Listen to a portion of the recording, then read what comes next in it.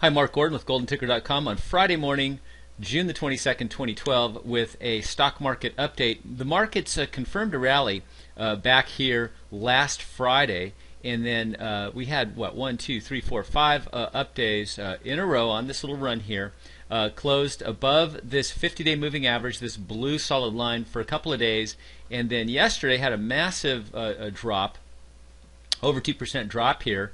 Back into below the close of that breakout day, and did get support down here at this red line, which is the 21-day moving average, and near the 10-day moving average. However, we had a distribution day, and that is when the markets fall substantially on rising volume. And a distribution day shortly after a confirmed rally, this one happened 4 days after the confirmed rally, is not a great sign. Historically, that has caused to a lot of rally failures. Today we're getting a little bit of an update, about 0.6% up so far. It's about 9:30 in the morning here on the West Coast. So a little bit of a bump here. Don't know the volume figures quite yet, but distribution yesterday. Markets are now, this confirmed rally is now under pressure.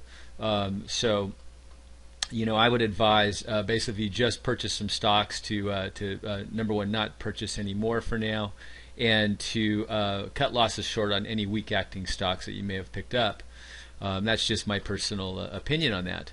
But not looking good for this nascent rally. Now going to a weekly chart of the NASDAQ composite, we're actually up a little bit, actually pretty flat, 0.03% up for the week.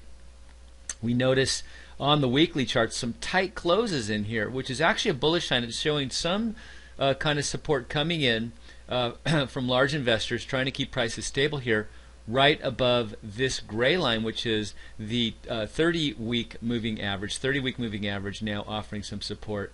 Of course, down here is the 40-week moving average, which was breached here a few weeks ago, rallied up from there, got above this blue solid line, which is the 10-week moving average this week, and now closing under it. So we can see a bit of a cup formation here, sort of a steep cup here, but on a weekly chart, things looking a little more positive here with the tight weekly closes. Let's see how we finish out the day.